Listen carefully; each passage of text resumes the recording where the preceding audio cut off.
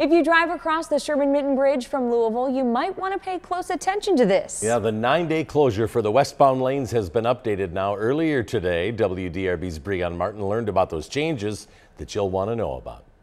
Traffic on the Sherman Minton Bridge, as you see, is moving slow and steady, but in a week from now, that won't be the case. 70,000 vehicles cross the bridge every day, but that will dramatically decrease next week. Starting Wednesday, October 27th, the westbound I-64 route will be closed. That closure wasn't supposed to start until the following Monday.